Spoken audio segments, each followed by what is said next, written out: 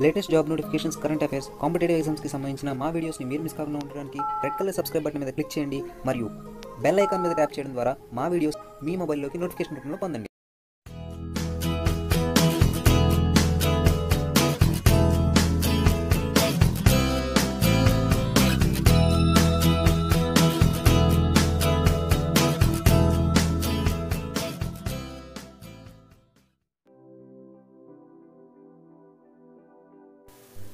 Hello friends, I am Shiva. Welcome to my channel SM Study Hub. Friends, ఈ వీడియోలో మనము periodic table, modern periodic టేబుల్కి సంబంధించిన ఒక చిన్న ఇంట్రొడక్షన్ని తీసుకొని ఎస్ బ్లాక్ ఎలిమెంట్స్ని ఏ విధంగా గుర్తుపెట్టుకోవాలనేది ఈ వీడియోలో మనం నేర్చుకుందాం. ఎందుకంటే మనకి కాంపిటేటివ్ ఎగ్జామ్స్లో పీరియాడిక్ టేబుల్కి సంబంధించి వచ్చే క్వశ్చన్స్ నుంచి ఏంటంటే ఎలిమెంట్స్ని నేమ్స్ ఇచ్చి అవి ఏ బ్లాక్కి సంబంధించినవో చెప్పమనే బిట్స్ కూడా వస్తుంటాయి. సో అటువంటి క్వశ్చన్స్కి ఈ వీడియో అనేది మీకు చాలా బాగా ఉపయోగపడుతుంది. అలాగే రీసెంట్గా జరుగుతున్న ఆర్ఆర్బీ గ్రూప్ డి ఎగ్జామినేషన్స్లో కూడా ఇటువంటివి 2-3 బిట్స్ వచ్చినట్టు, అలాగే 2-3 టైమ్స్ ఎగ్జామ్స్లో అడిగినట్లు మన ఫ్రెండ్స్ కామెంట్ చేస్తున్నారు. సో వాటిని దృష్టిలో పెట్టుకొని మీ ఆర్ఆర్బీ ప్రిపరేషన్స్కి అలాగే ప్రతి ఎగ్జామ్లో కూడా మీకు ఉపయోగపడే విధంగా ఈ వీడియో చేయడం జరిగింది. So let's get started.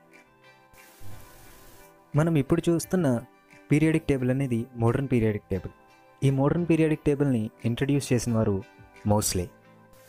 Modern periodic టేబుల్లో 118 ఎలిమెంట్స్ ఉంటాయి. ఈ 118 ఎలిమెంట్స్ 18 గ్రూప్స్ గాను అలాగే 7 పీరియడ్స్ గాను ఉంటాయి అన్నమాట.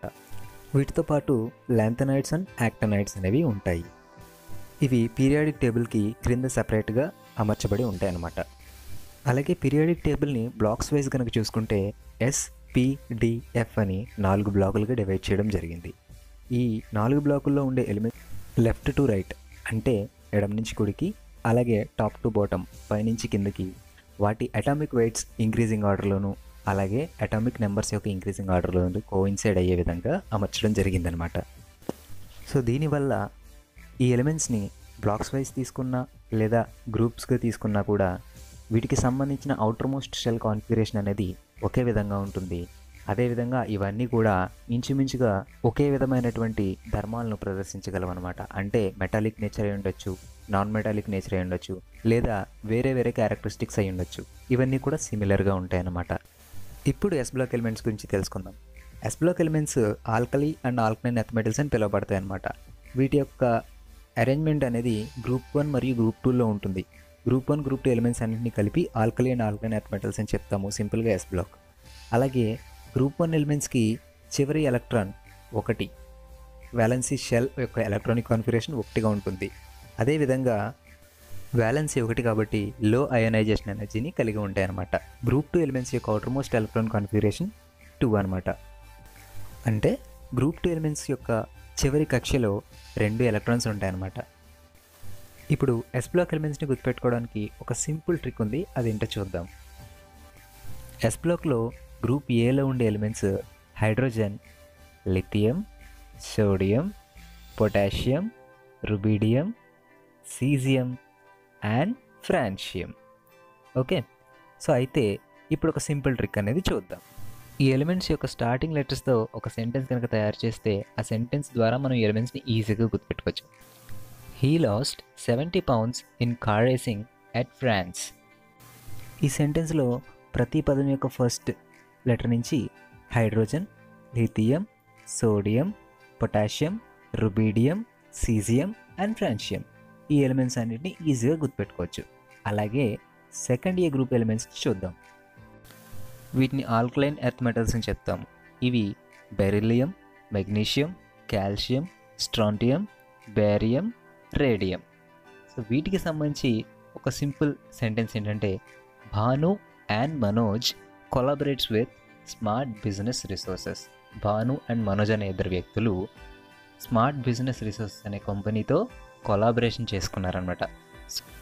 ఈ సెంటెన్స్ని మనం గుర్తుపెట్టుకుంటే beryllium, magnesium, calcium, స్ట్రాంటియం, barium, radium అనే సెకండ్ ఏ గ్రూప్ ఎలిమెంట్స్ని కూడా ఈజీగా గుర్తుపెట్టుకోవచ్చు.